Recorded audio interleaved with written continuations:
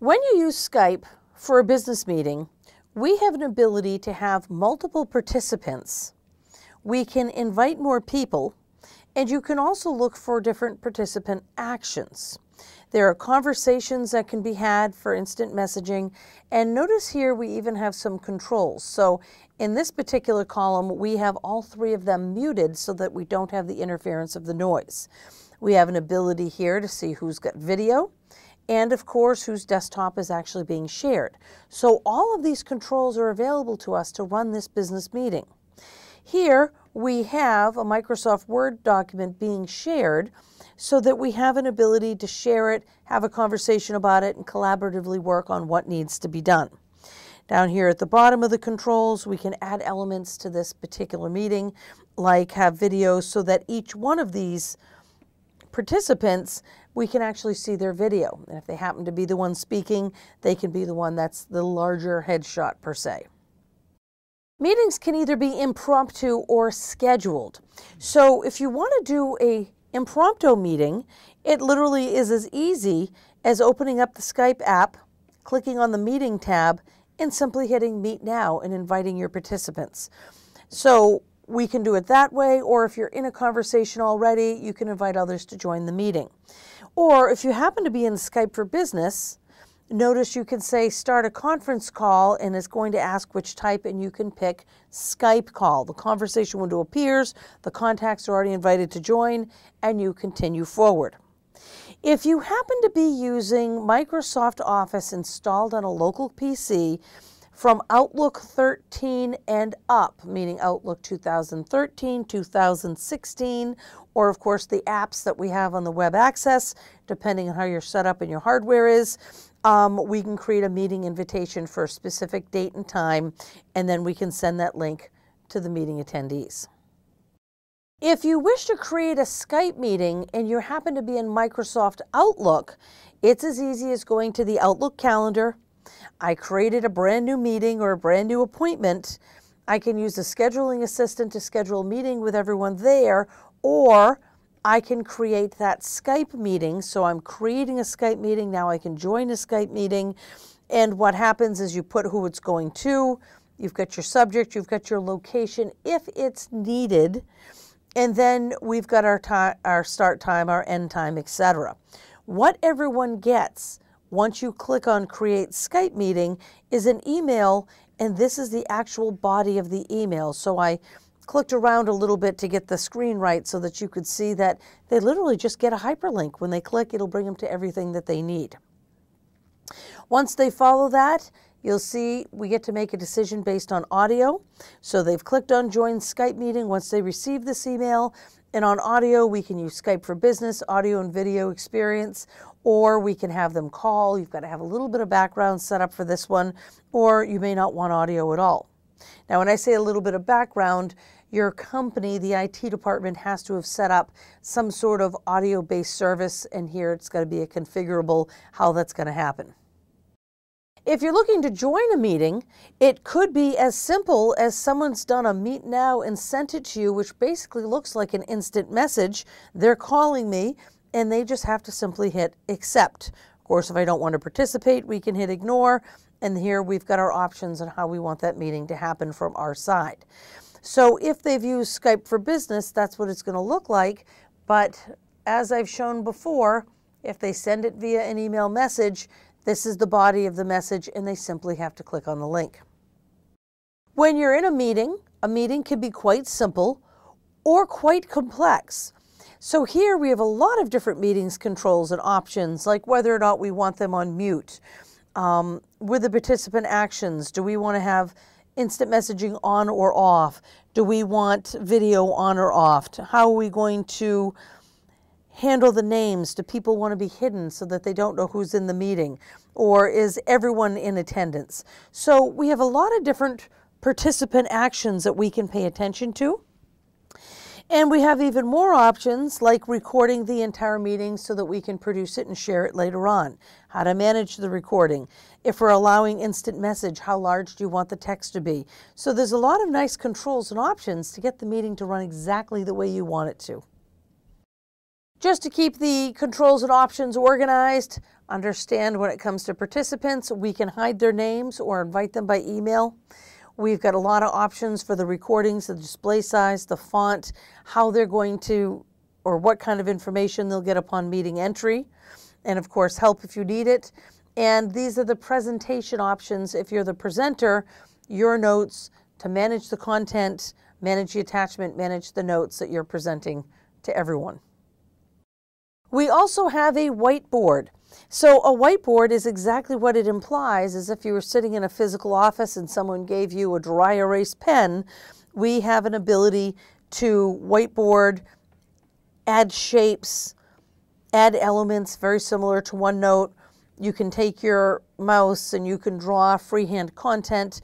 You can connect the dots if that's what you want to do. It's just like any other whiteboard, only in this case it's part of the meeting and everyone can see it. And here you've got your whiteboard controls, which is everything from the color that we're using, the thickness of the pen, whether or not you want a highlighter, do we want to erase content, are we approving content? So that all just takes playing around a little bit and getting it to happen. When you're done with the whiteboard, notice you also have an ability to stop presenting it and to take it away. Under more options, you will see here again some options for whiteboarding, like deleting all the annotations. So if someone is writing all over it the way I do these slides, you might want to get rid of them and clean up the mess that's left behind. You can also save them so you have a permanent file, and you can also send them to your notebook if you so please. Polls are fantastic. So as you have your online meeting, in this case we have 3 participants, we can create a poll on the fly. It brings up a little dialogue where you put in your questions. In this case, we've said, what brainstorm idea do you like best? That's the title. And then, as the person running the meeting, we've said airline discounts, packaged and organized trips, hotel and dining recommendations, foreign language assistance, and I don't want to vote. And as people are clicking on each one of these, it will tell you live where all of their answers are going.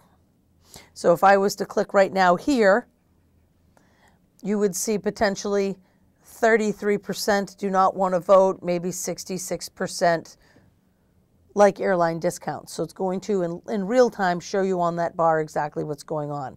And of course, when you're done, you can stop presenting your poll.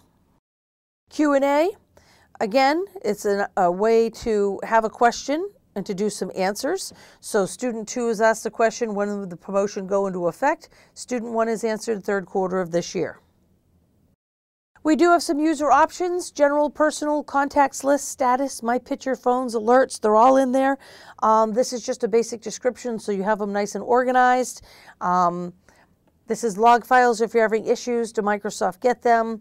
Login settings, your contacts lists, what your status is going to be, whether or not you want your picture shown, the phone numbers associated with your account, and any alerts that you want, like if a contact happens to appear and log on, do you want to be alerted?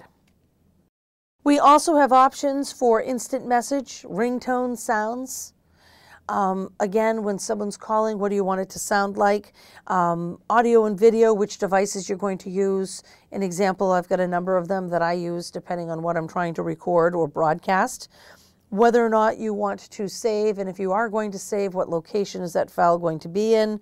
Where are you going to save your recordings, and what to show when you join the meeting, what version of Skype will be required, and if there are any default devices that are needed.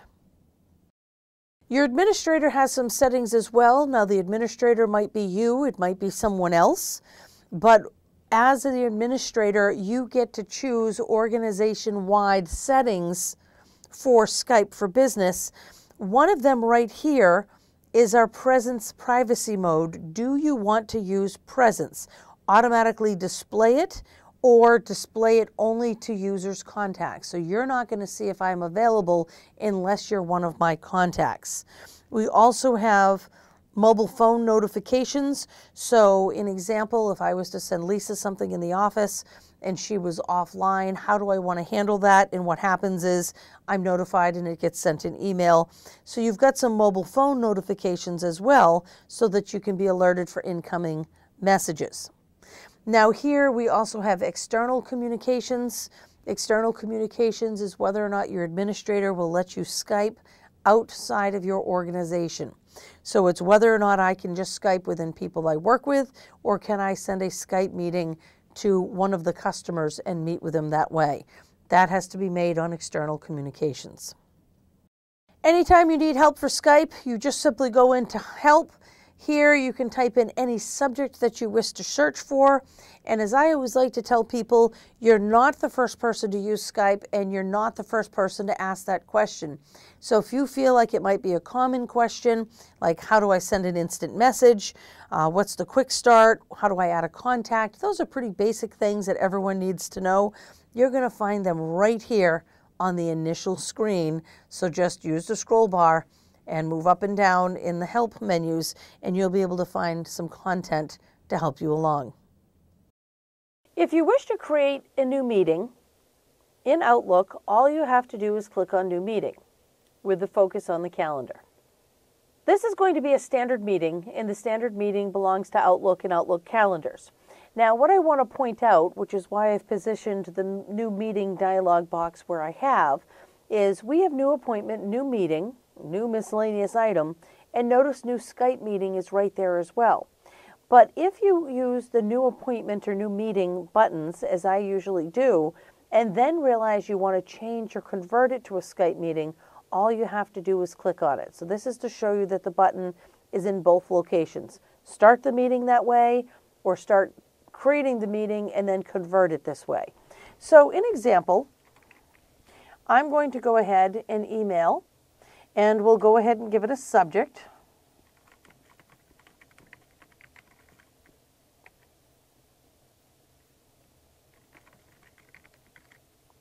And we're going to put what the subject of the training is, when it's going to be.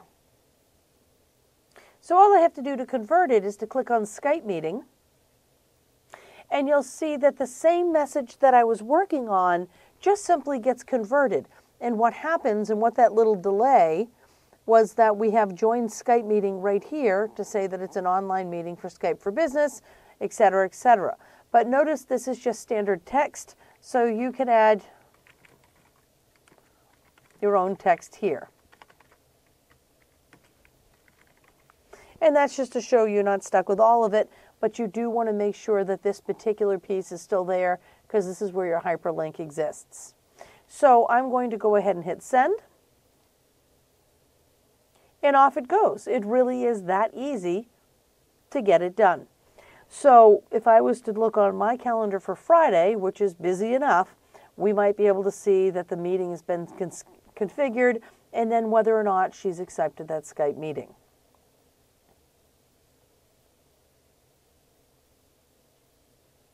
So you'll see here, there's the day. Yes, the mother's on the cruise.